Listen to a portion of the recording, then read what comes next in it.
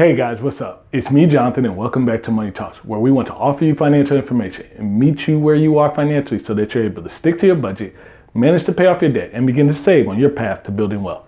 Today, guys, I want you to think about what are you doing in your wealth building journey. See, when you think about this concept of time, you have to understand we're all negotiating on how much time we have.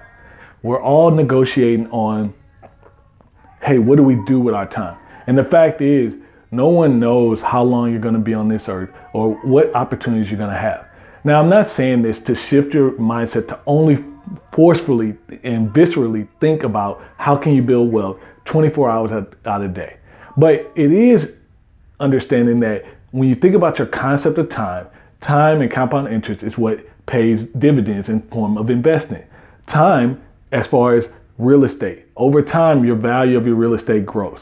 Over time, the rent that you're charging someone grows. So time is the biggest factor in your ability to create wealth for yourself. But I want you to think about another piece of time and another aspect. And that's what this video is really about. Think about it this way. And everyone typically works an average 30, 35 year time frame over their lifespan. But some people, over that span of time, they become CEOs. Some people maybe just get to middle management. Some people maybe just never really move outside their role. But they all had the same different time. What changed? Could have been information. Could have been that individual. Could it be that one person had more opportunity than the other? We don't know. But what we do know is if you're focused and if you say, hey, I'm going to take control of this scenario. I'm going to do a little bit more to be focused in my financial plan, in my professional plan, in my marriage plan, in whatever plan I have in my life. I can make true progress.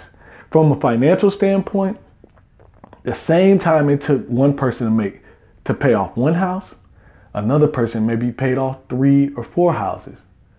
And the same time it took a person to get to that $1 million net worth in their index fund, in their dividend fund or whatever, another person did 10 million.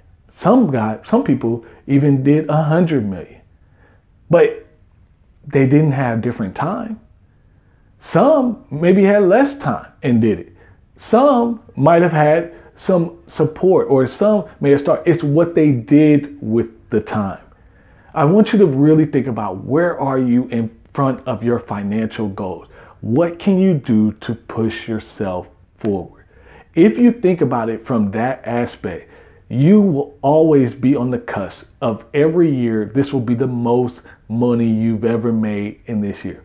We still have 2 months left on this year. And I like to say the last 2 months of the year, this is the time where you really just start to set the preparation for 2021. Or for that next season. So next year can be the greatest year of your life. This year is the greatest year. Every year can be the greatest year of your life. The difference is every year is going to throw different challenges at you. And unfortunately, we just don't know what those challenges are. I want you to think about what can you do in your career with your time? What decisions will you make?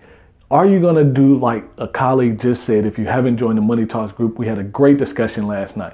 But are you going to say, hey, what can I do when I go in my job? What can I do to get promoted? How can I fast track my career? What projects can I take on? And then for yourself, are you going to take notes throughout the year so that when you have any conversation about money, you are equipped to have an educated, substantive conversation that what yields you the result of a higher raise, brings you more money in your household, all because you were prepared.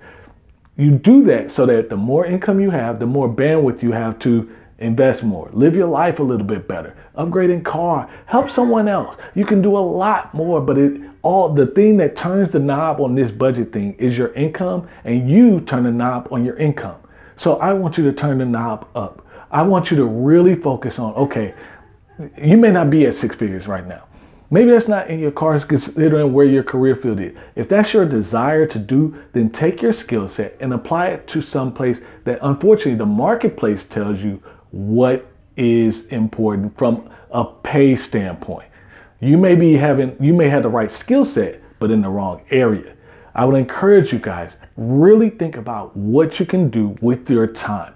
It's not, I want you to take all this time away from your family. I want to give you more time with your family. I want to give you more opportunity to wake up every day, run your passion, but most importantly, have the option to do your day and your life how you choose. I hope you really enjoyed this video, guys. If you haven't already, please subscribe to the channel. If you like us, go ahead and give it a thumbs up. Again, we have the Money Talks group on Facebook. Subscribe to this channel. And I can't wait to see you guys in the next video.